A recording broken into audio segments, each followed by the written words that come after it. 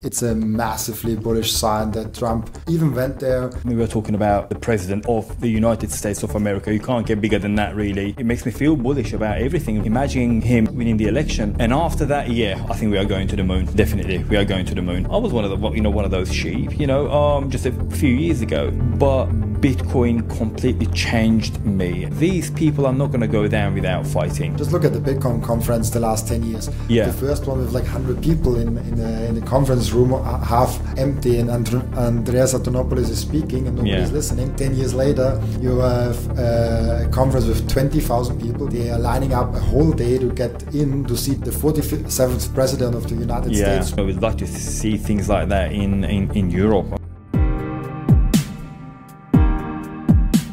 And you just came from Prague here to Vienna just for a visit? Yes. Well, I've been in Austria before, but never in Vienna. So this is my first time. So I'm looking forward to, discovering the city later this evening, exploring different places in Vienna. So, yeah. And it's the home of Austrian economics. It's really, is. How far down the rabbit hole did you go with Austrian economics? I mean, a little bit is in every Bitcoiner. Yeah. And some went really deep. Some are like, oh, okay, a little bit. How deep did you go? I must say, I'm not really that deep, but I'm aware of it. Yeah, I kind of learned the basics of it, but I've got quite a few friends around me. I don't want to mention any names, but there is this particular young lad. I think he's 17, maybe 18 now. He's from Turkey. He's mad about it. I think he must have read at least 7, 8, maybe 10 books about it. If I have any trouble, trust me, I'm going to go to him. He knows everything inside out.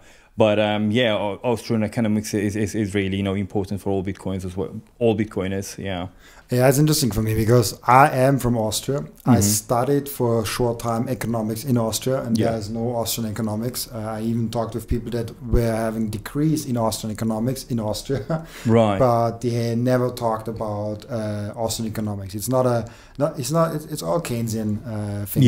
Yeah. And we talked before what you kind of like, you are on a 3 week trip, so you did not were in the Bitcoin space too much. But you still heard about Trump, right? Yes, I did. And, I read quite a few things on Twitter about it. And I thought, okay, is it really that bad? I have to watch it for myself. So just a couple of nights ago, I watched it.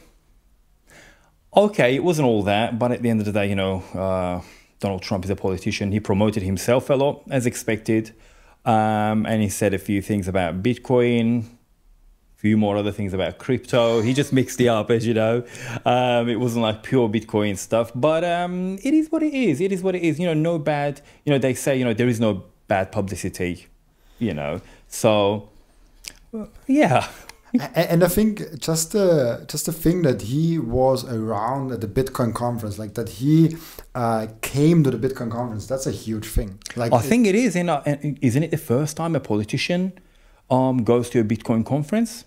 I haven't. Not the politician, but the first time there's a presidential candidate for, even more than a presidential candidate that likely win. Yeah. If nothing major happens, that will never happen before. Yeah. RFK was last year also at the Bitcoin conference. He's now the presidential candidate, but that's a major thing. It is, and I mean, imagine him winning the presidency in November, if I'm not wrong, their election, and it'll be interesting to see what happens after that. And then you have to think that's a president of the United States that said Bitcoin to the moon, which is one quote of him. Yeah. He said, "Never sell your Bitcoin." That's it. Those are some. I feel like we can focus on he said crypto a lot of times. We can focus on what he not said. But I think it's a massively bullish sign that Trump even went there, that he even said those things in the beginning, and that just a president is there at the Bitcoin conference. Yeah. I mean, look, we were talking about the president, ex-president, or the presidential candidate of the United States of America. You can't get bigger than that, really. Yeah. So he's there. So it makes me feel bullish about everything, really. As I said, imagining him winning the election.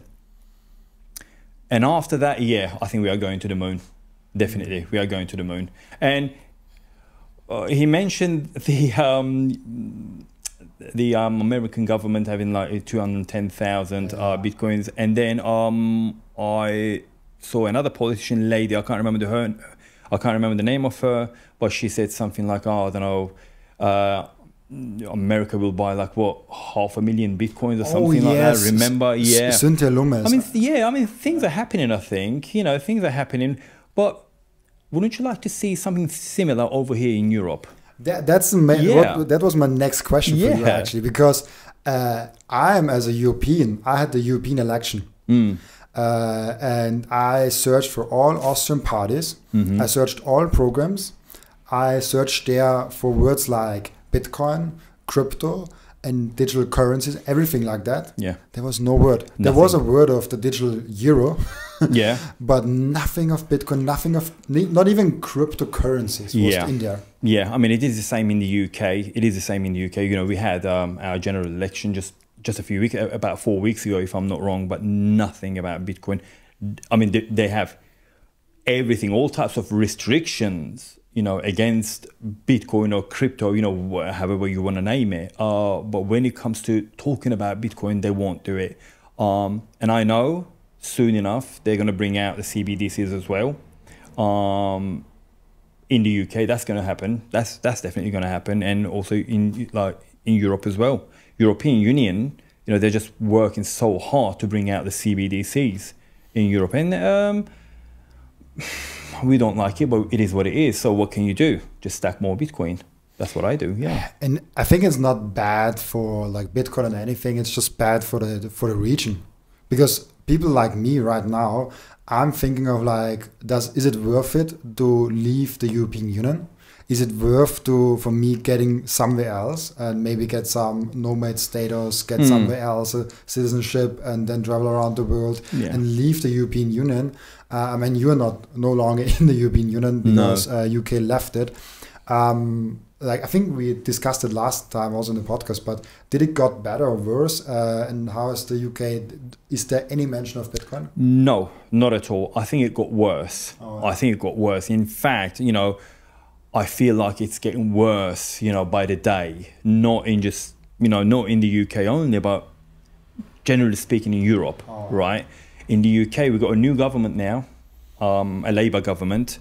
And Sir Keir Starmer is the new Prime Minister. He's been in power for the last 4 weeks.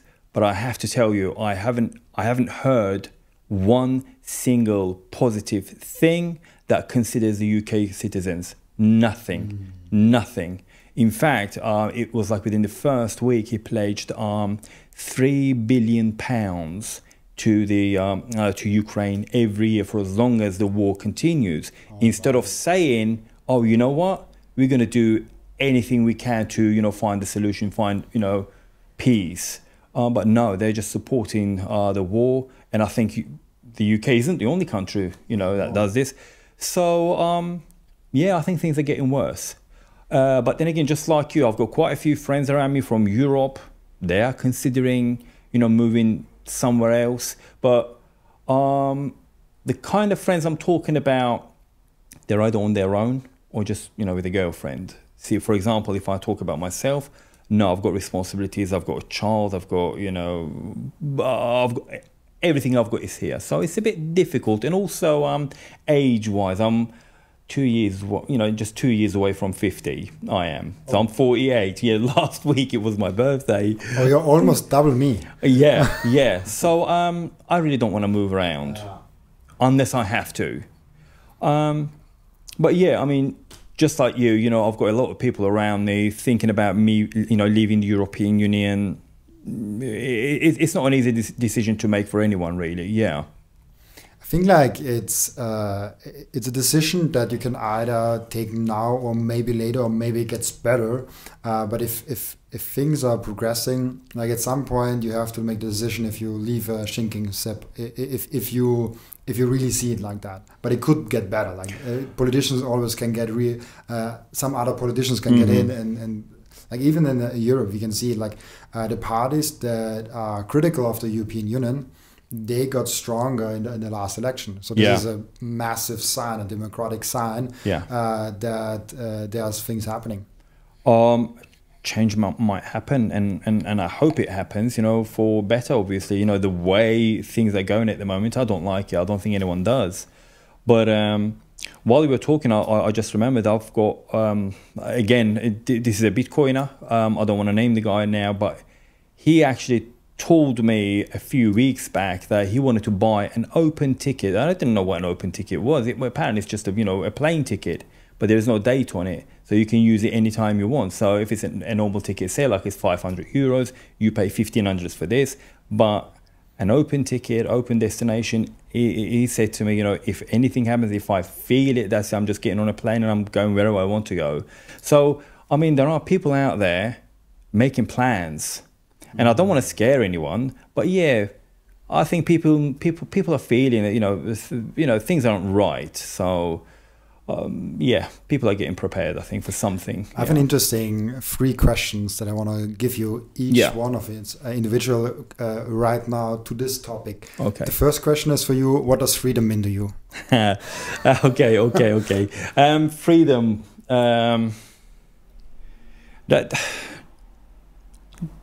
That is a very deceptively, simple question. What does freedom mean to me? Freedom is, I am one of those guys who believes absolute freedom doesn't exist, but freedom in general, yeah. Freedom, me being able to do whatever I want to do within reason, that is, without having to, get in a permit.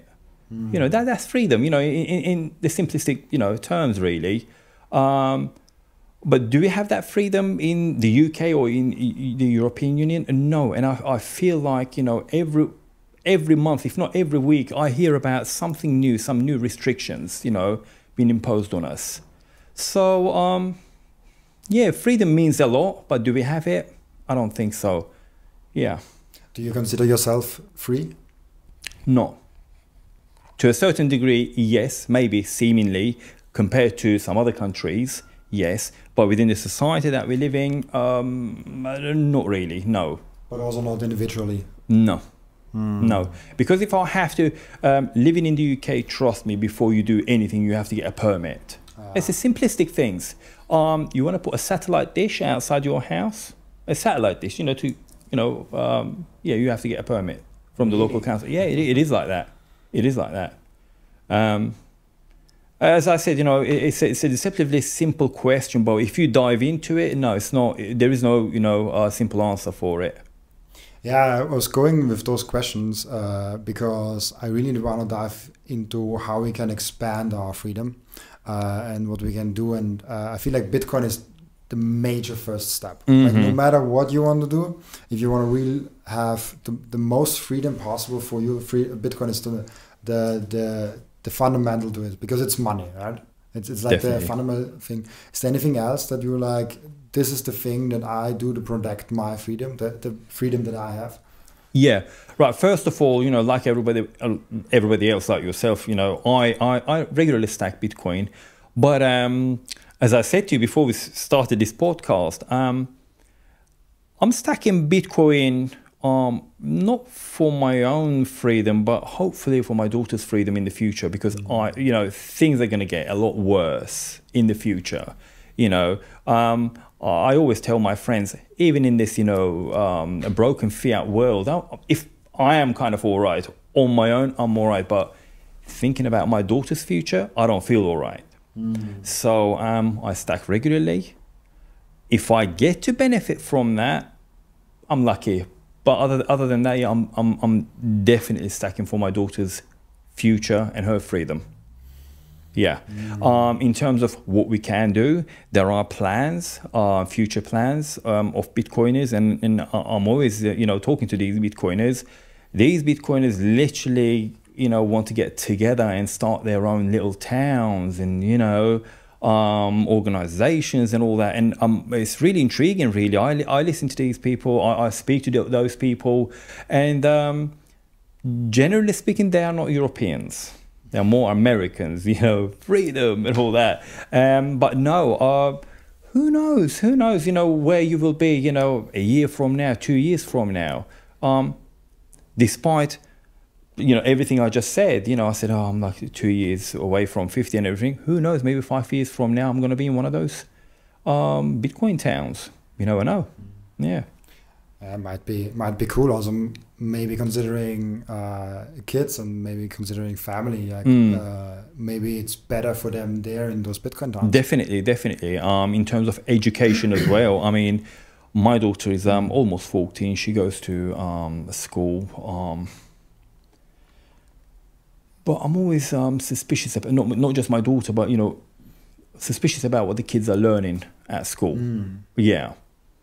Do you review what she's learning in school? Oh yeah, I mean it's just the standard things. They teach geography, maths, I don't know, whatever. All that are fine.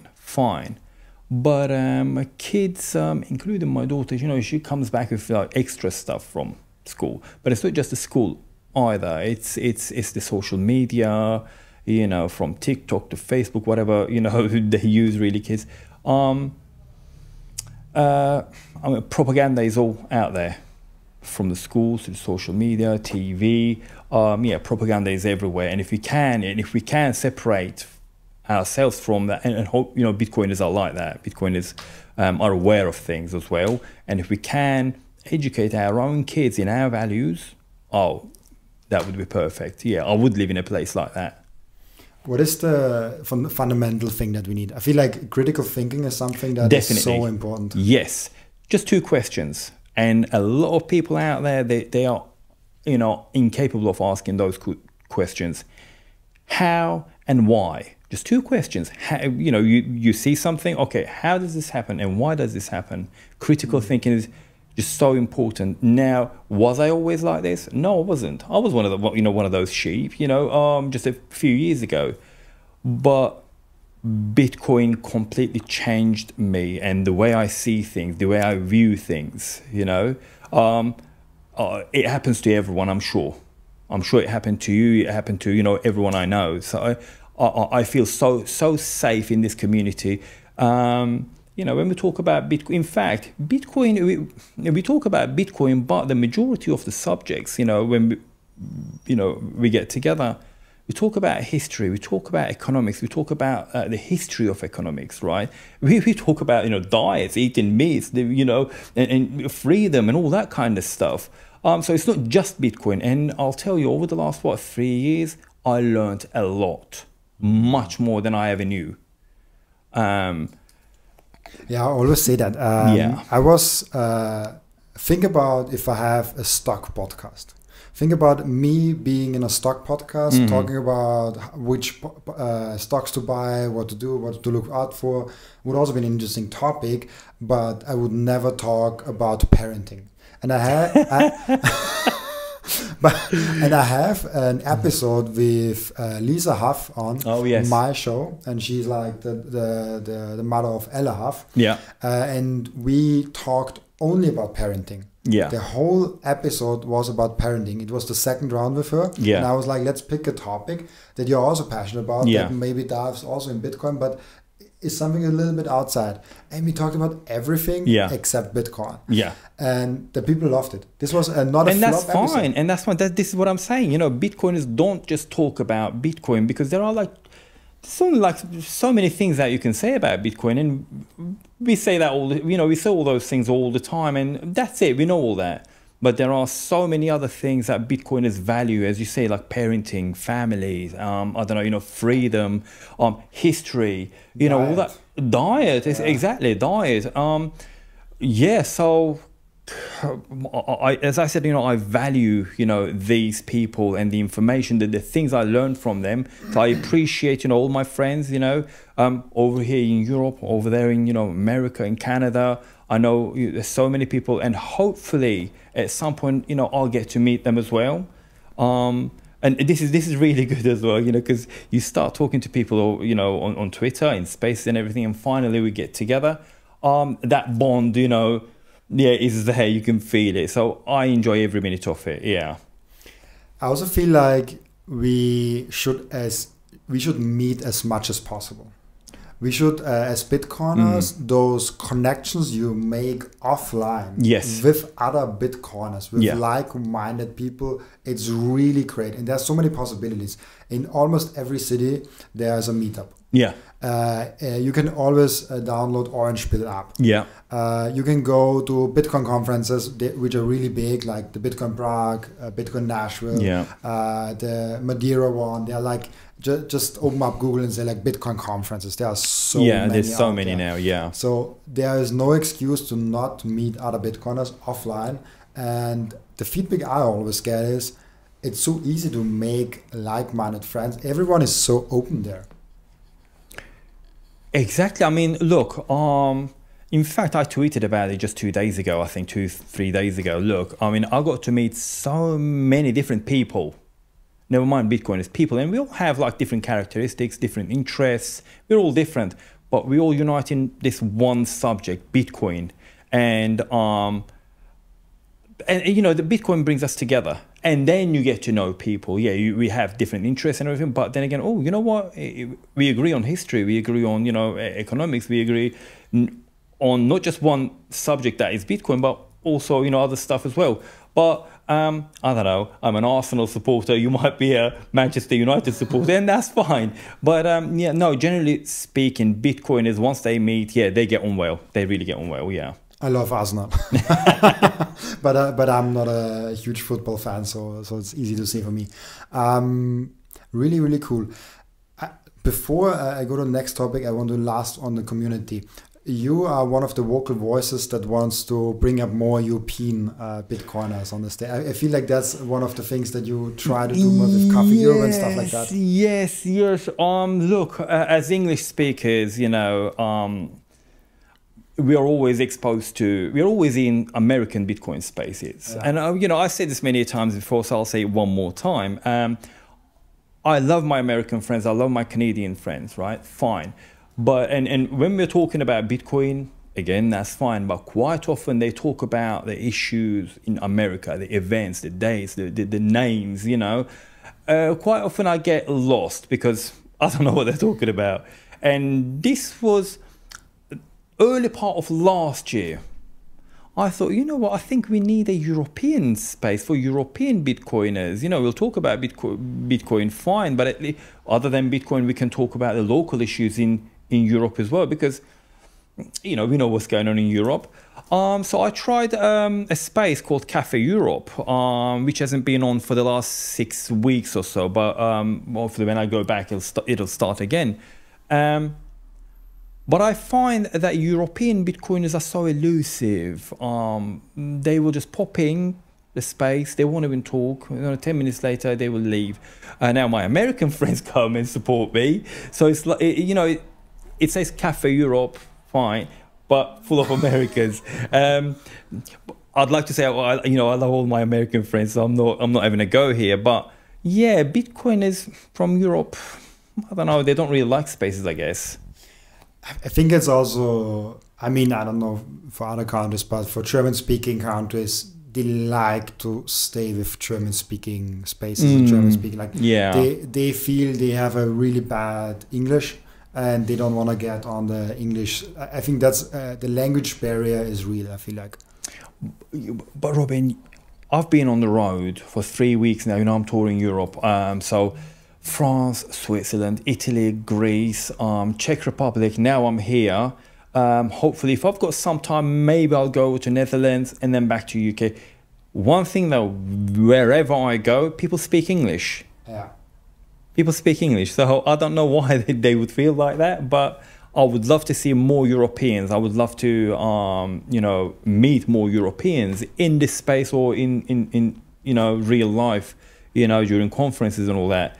I'd love to do that. I'd love to do that. If it wasn't for like Twitter, I think, yeah, we met on Twitter first, and then Prague, you were there, you know, with me a few weeks back.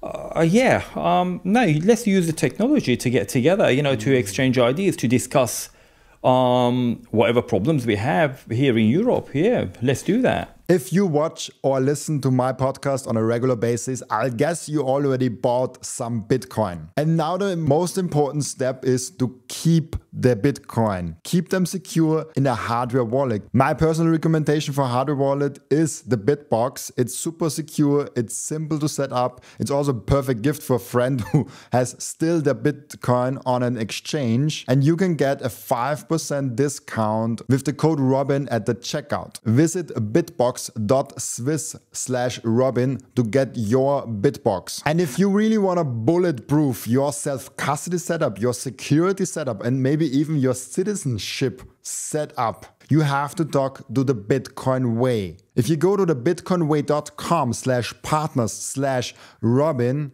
you get a 30-minute free call where you can dive deep with them if your self-custody setup is secure, if your citizenship is secure or maybe might be improvable, or your digital footprint in general is secure. They are the experts in cybersecurity, in Bitcoin self-custody, and how to be a secure, sovereign individual in general. And for those of you who are in search of a new Bitcoin exchange where they can buy their Bitcoin from, I recommend my personal Bitcoin exchange, 21 Bitcoin. With code Robin, you get a hefty discount for all your purchases in the future. The thing that I meant is, for example, we have Roman Reha. He is the biggest, the block trainer. He's the biggest in Germany. Like if someone says like, I want to learn about Bitcoin in a German-speaking area, he's the guy. He has a news website with great articles. He has a team behind him.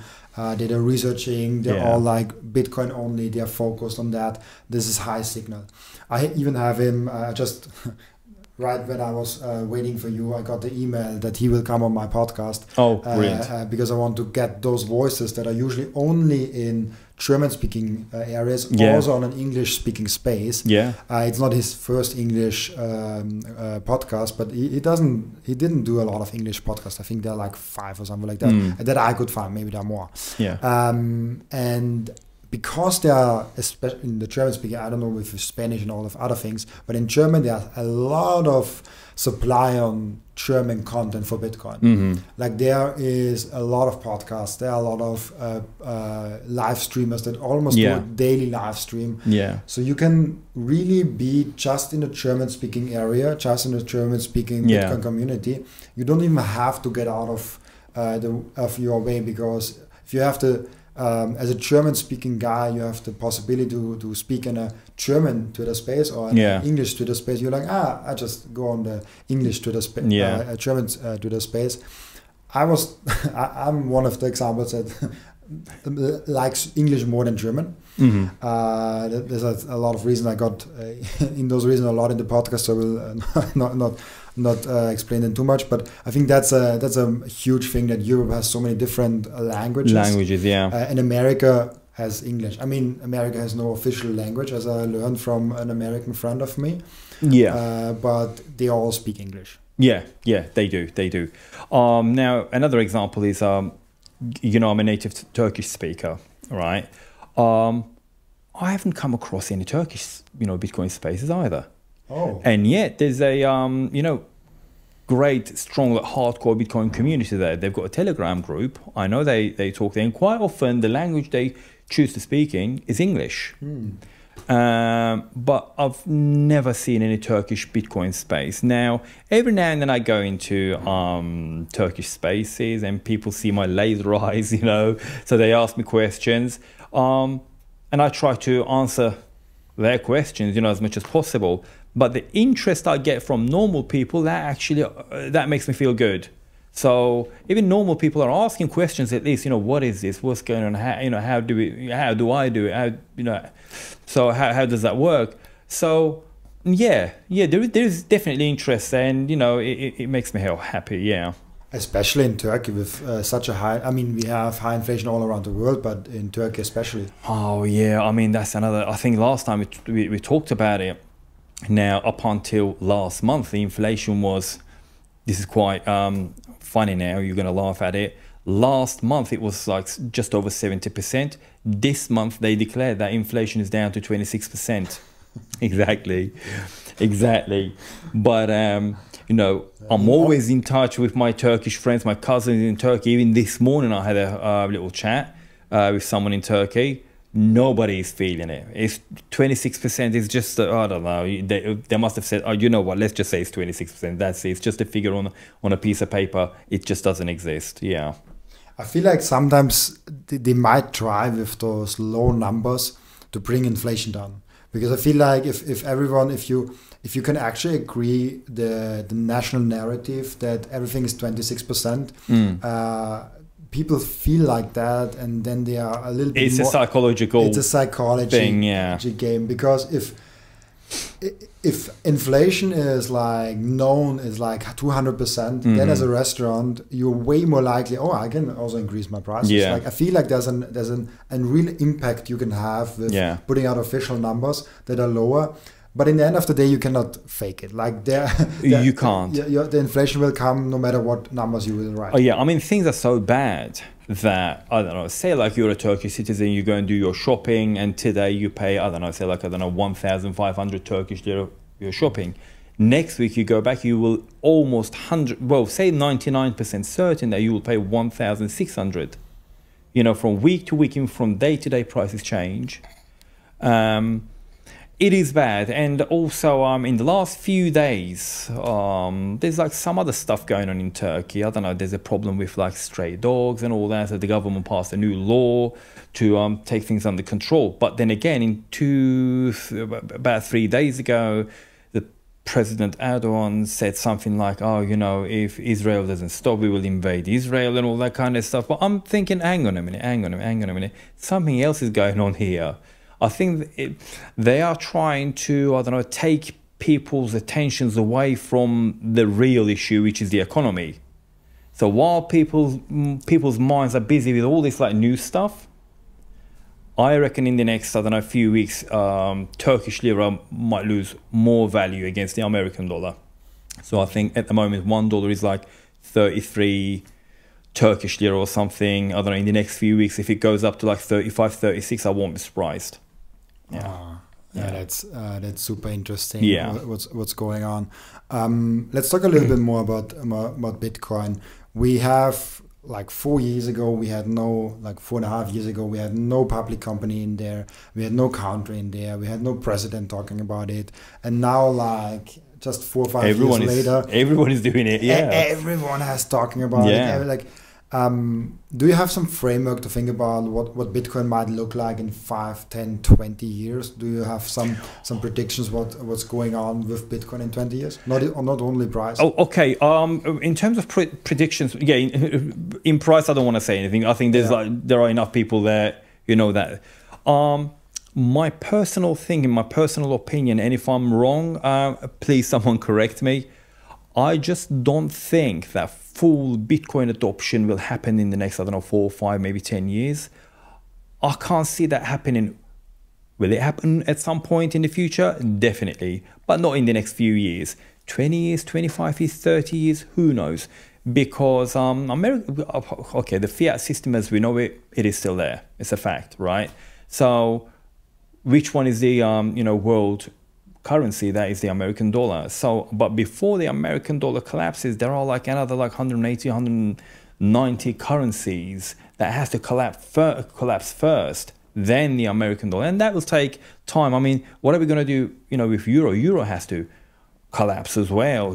So I think that will take a bit of time, because I know these people are not going to go down without fighting. But Bitcoin, as I always say, Bitcoin is inevitable. It will happen. Yeah. My theory is that in 2044, so around 20 years from now, yeah, that it will be so extremely obvious that Bitcoin is the best savings technology ever, and not only to our small Bitcoin community. It will be like mainstream, like, oh yeah, you have money, save it in Bitcoin, it's safe there. Yeah. I think in 20 years we will succeed with that. I think medium of exchange will be becoming too developed. It will be already like you can spend your Bitcoin on a lot of places. Yeah, I can see that. Yeah. And I think in like when you look at like phone, like let's say like iPhone, like how long are they here? Like 15 years. And we have now, look 20 years back, nobody was running around with his phone like that and stuff like that. Now nobody can get away. We have to invent like lock boxes for people that lock their own phones in a box because they're so addicted to their own phones. That's right. And I think people will be in a positive way addicted to Bitcoin. You're right. Yeah, I can see that happening. What I'd like to see that Bitcoin, the technology, if it can be somehow simplified, more user-friendly for normies, for like normal people, I think the adoption process, will be even faster because a lot of people, even now today, a lot of Bitcoin conversations, especially the technical side, right, can be so confusing. Yeah. If it can be simplified for people, and I don't even know what I'm trying to say here, right? But I'm just saying, just simplify it. Say like the, self-custody, for example. Self-custody, now I find it easy and simple, but try to explain it to a normie. Yeah. And it's a journey. It is, because first you're like, oh, nice, I got Bitcoin. And then everyone on Twitter says like, oh, you have to take it off exchange. And I'm like, what? Like, I cannot just leave it on exchange like my stocks I have. Yeah, or like a bank account. Yeah. And then you take your first hardware wallet. For example, BitBox is one of my sponsors. Yeah. You get your first your BitBox, like your hardware wallet, and you put it there, and I'm like, oh, but what happens when I lose my BitBox? Then you get in like, oh, backup seed phrases. Then you're like, oh, but it's just a piece of paper, it can burn. Then you get in like steel wallets. Then you're like, oh, but when someone comes to my home, he can just take it, right? Oh, but 5 key, 3 keys, like multi-signatures. Yeah, you can split it, and then you're like, oh, collaborative custody, so I have a part. Like it's a rabbit hole in itself. I know. See all that, I think, now I'm in it, now I'm interested in it, and there's so much for me to learn, never mind a beginner. I don't know if things could be somehow simplified. As I said, I don't even know what I'm trying to say here. I'm just using the word like simplify, just to get more people on board a bit easier. That would be great. But then again, if this is what it is, that's fine. People have to just run down the rabbit hole and learn. That's it. I like to look at 10 years in the history of Bitcoin and how hard it was to even get Bitcoin in the early days, and how easy it's now become in most countries, and then extrapolate that exponential, because as the price grows, the value, net worth and purchasing power of Bitcoiners grows, the more people will come in, and the more incentives there are for companies to build better stuff. Like just look at the Bitcoin conference the last 10 years. The first one with like 100 people in the conference room, half empty, and Andreas Antonopoulos is speaking and nobody's listening. 10 years later, you have a conference with 20,000 people where like they are lining up a whole day to get in to see the 47th president of the United States speaking about Bitcoin. Like that's it's hell unbelievable. Of a development. Yeah, definitely. As I said, we'd like to see things like that in Europe. And why stop in Europe? Do it in Asia as well. No, Bitcoin is inevitable sooner or later. Whether they like it or not, no, they're going to come on board because they have to. Otherwise, they're going to be left behind. Like so many people. I feel like as Bitcoiners, we are where we are now, fine. But 10, 20 years from now, as we said earlier, yes, Bitcoin will be used as like normal daily money maybe, but I feel that a lot of people will be left behind, and I don't know if you can understand what I'm trying to say, because we're just stacking as much as we can, and it's not just us. Now the banks are buying Bitcoin, now the governments are buying Bitcoin. Okay, so what's my part in this? I am trying to speak to as many people as I can and trying to orange pill them, trying to, explain what this is and how it works compared to the normal money, a normal, financial system. So that's my part. And if I can do it, if I can orange pill even more people, yeah. Is that the best thing everyone can do? Orange pill their neighbors, orange pill the people they love? No, not necessarily. I think people have different paths. I know you spoke to a few technical people, developers, and all that. They've got their job. They do what they do, and we're all grateful for what they do. Right, fine.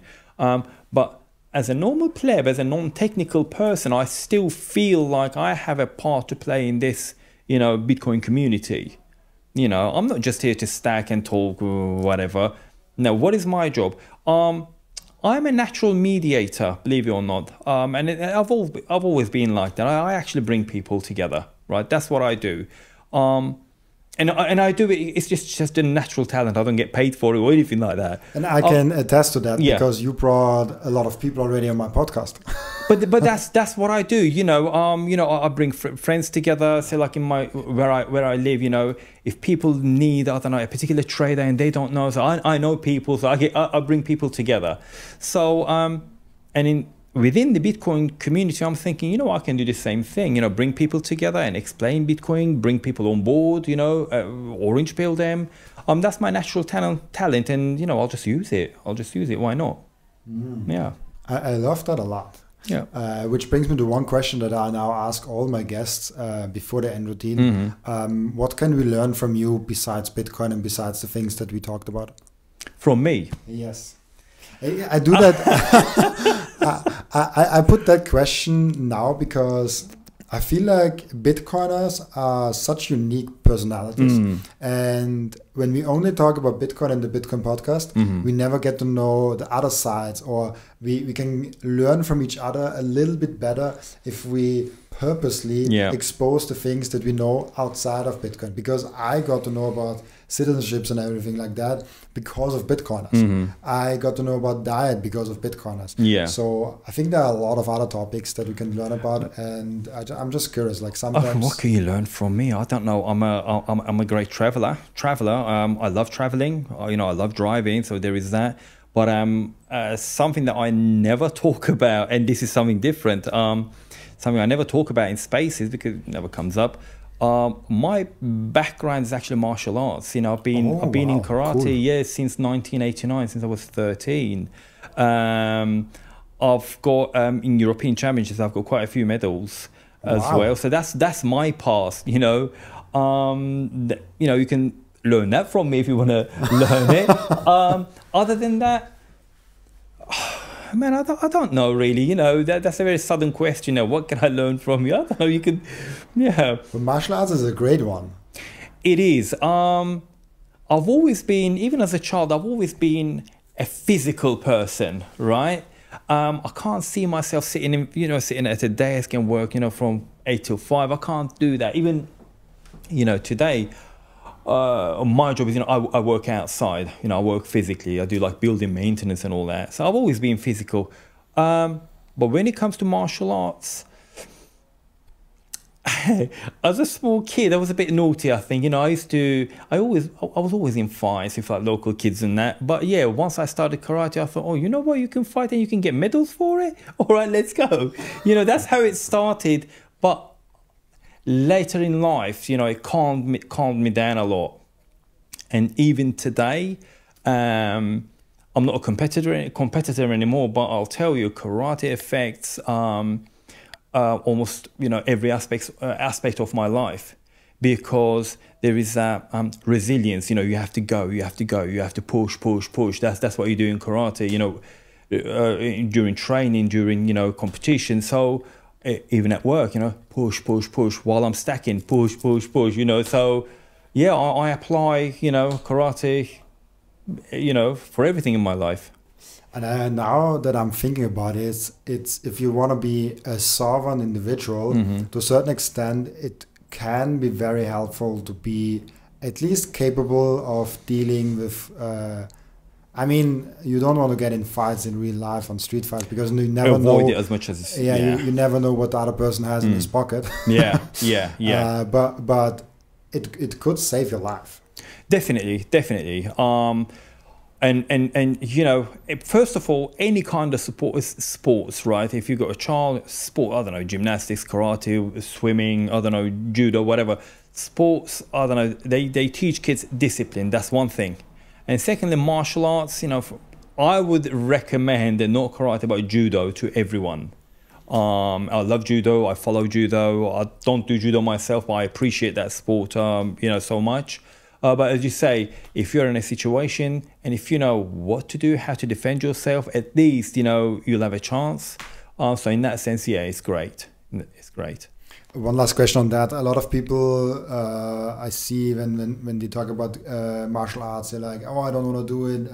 I probably hurt myself. It's like in training, is judo something safe to train, or is it kind of It is definitely. There is no age for it. It's like karate, judo, and whatever you want to do. There is no age for it. You can start at the age of 7, 17, or 47, 50, 77, whatever.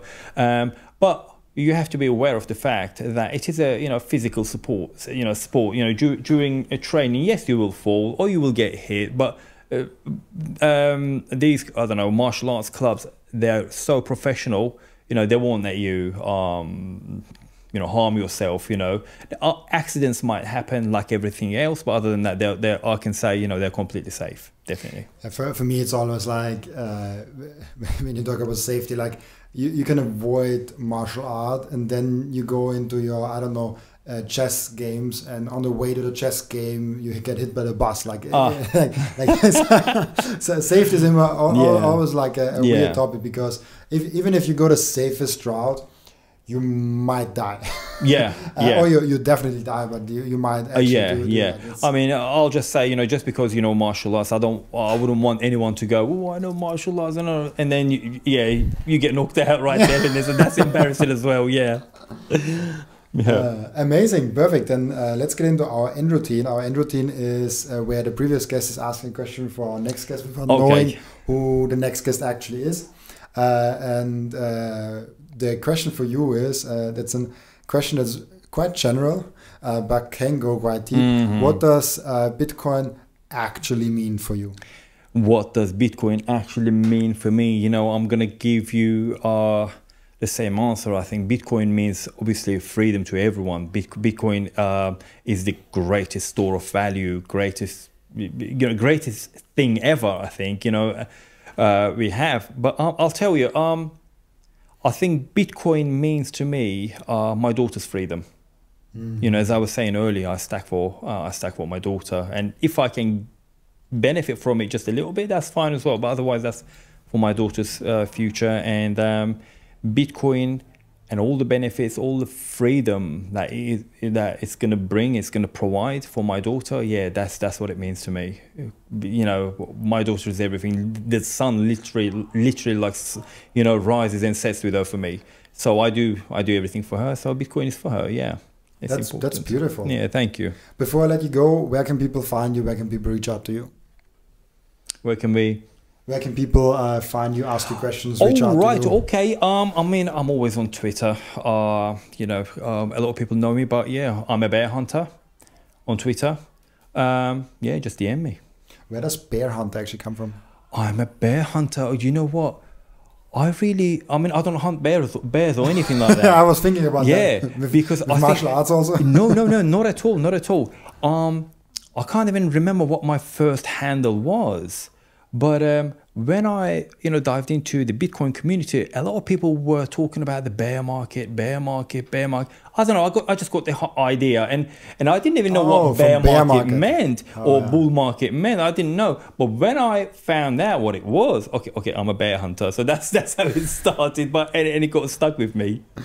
Amazing, perfect. And thank you, Oz, for being here. No worries, it's a pleasure. And also thank you for everyone watching and listening, for joining us today. I'll be back as always tomorrow with another episode. Bye bye. Bye bye. It was great. Brilliant. Thank you.